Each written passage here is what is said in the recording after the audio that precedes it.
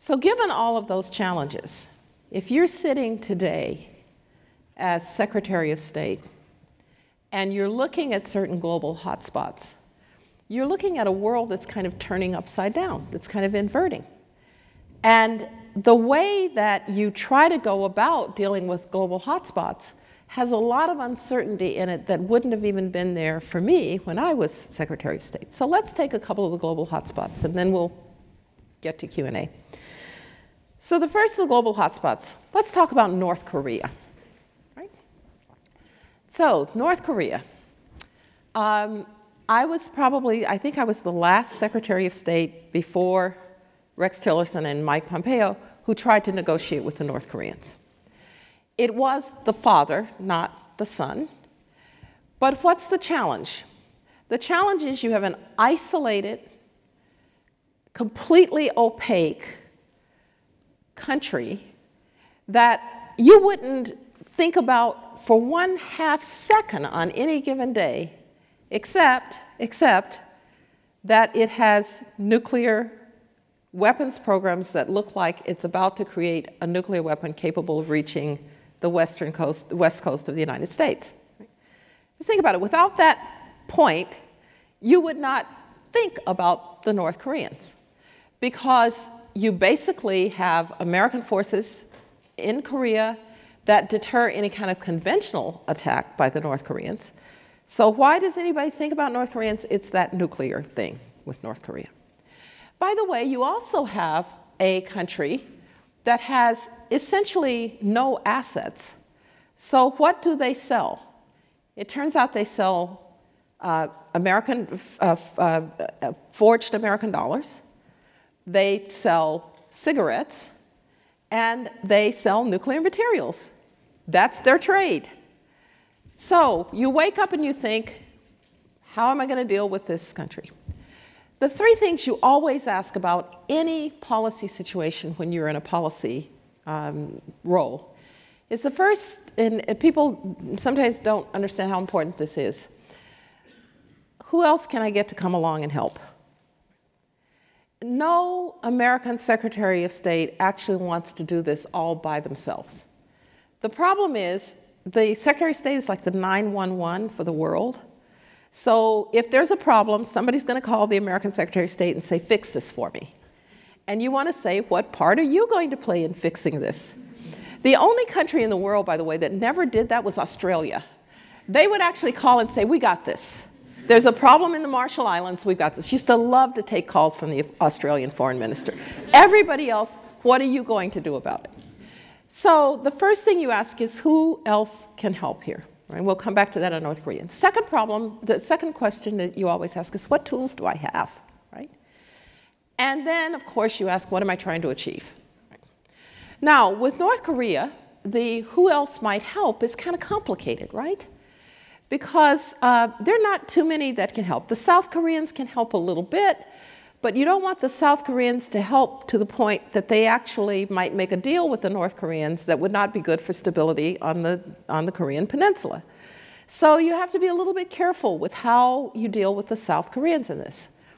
The Japanese can't really help because they've got the world's worst relations with the North Koreans. You may have read about this thing with comfort women and so forth and so on. Japan doesn't have a very good reputation still in most of Asia, and so North Korea, the Japanese can only be of so much help. The Russians, not so much. They can mostly be harmful, so you're basically trying to keep them at bay. And then, of course, there's the Chinese. They can help a lot. But of course, the problem with the Chinese is that the way that they would help isn't a way that they're willing to help. Why? Because they would have to put so much pressure on the North Korean regime. China accounts for 93% of the trade with North Korea. They'd have to put a lot of pressure on the North Korean regime. And what's the danger to China? That the North Korean regime collapses as a result. And now what have they produced? They've produced a circumstance in which the North Korean regime collapses and American forces are on their border. And oh, by the way, we haven't helped ourselves because, of course, we unified Germany totally and completely on our terms. Right thing to do, but people remember that. So China will only help so much. So that's your answer there. China will only help so much. And you can do it in different ways. I decided when I was secretary that we would create something called the six-party talks. We would actually put China in the chair, and then we would have Russia, Japan, South Korea, the United States, and North Korea, when they were behaving, at the table, so we could get everybody's interest aligned. So you need to figure out how you're going to deal with the international dimension of the problem. That's the first thing. Second thing is, what tools do I have? Well, if I really am worried that North Korea might create a nuclear weapon that can reach the territory of the United States, it's quite possible that I'm willing to go to war to stop that. And one of the things that President Trump had going for him that other presidents didn't is they're getting close enough to that capability that when the American president says, I might go to war to stop that, people believe him. So you might consider military force, but of course the problem with using military force on the Korean Peninsula is that you will win, but South Korea will be obliterated in the meantime. So military force you want to use in a rather more gradual way, maybe just to signal or the like.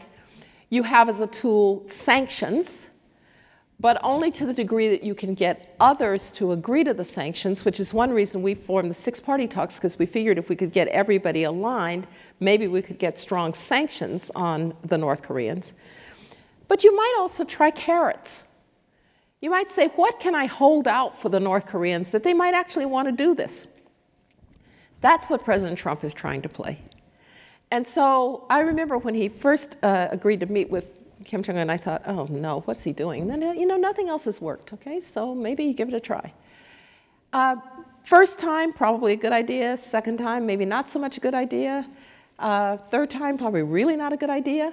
But they're trying to find a series of incentives as opposed to punishments to get the North Koreans to change course. Then finally, what are you trying to do? We, the Obama administration, the Clinton administration, and President Trump have all set the total denuclearization of the North Koreans. Now, it may well be that the total denuclearization of North Korea is not achievable. And so you have to ask yourself, and I'm not giving you an answer, I'm just saying it's a question you ask, am I prepared to choose to accept something less along the way, hoping that perhaps by the time we get to a certain point, the North Korean regime collapses or becomes something different or whatever, but I can freeze their program long enough. That was the debate, by the way, about the Iranian nuclear deal. Right? So you set a goal out here, but now you have to ask yourself, how realistic that I'm going to get there in one fell swoop, and what do I do along the way? So that's how you would frame the North Korean situation. You don't get to sit as Secretary of State and say, oh my God, there's a global hotspot. Right? You actually have to have a strategy for dealing with it. And it drives you a little bit crazy when you're reading in the newspapers, people who are saying, the world, you know, the columnists, the world should come together around a policy on North Korea. Do you think, why didn't I think of that? You know, because. So there's a difference between those who write about it and those who have to actually do it.